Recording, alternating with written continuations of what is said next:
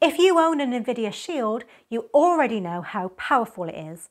But there's one thing that drives a lot of users crazy: that Netflix button on the remote. It's way too easy to hit by accident, and suddenly you're stuck waiting for Netflix to open when you didn't even want it. Let's fix that in under 2 minutes. Go to the Google Play Store and install a free app called Button Mapper. When you open it, it'll ask you to turn on accessibility service. Just hit OK, then go to Settings, Device Preferences, Accessibility, Button Mapper, and toggle it on. Back in the app, scroll down to Add Buttons, click it and press the Netflix button on your remote.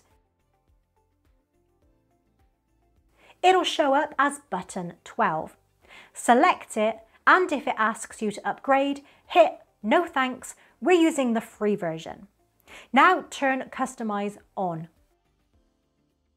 Set single tap and double tap to no action.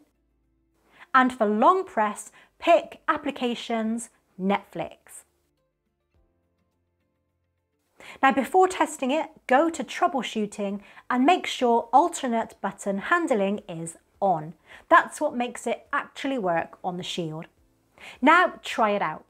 Tap once, nothing. Double tap, nothing. Hold it down, Netflix opens. And if you don't really use Netflix, you can change that button to open anything else. YouTube, Plex, Kodi, whatever you use most. That's it, quick, free, and no more accidental Netflix launches. If this helped you out, give it a thumbs up and subscribe for more streaming tips.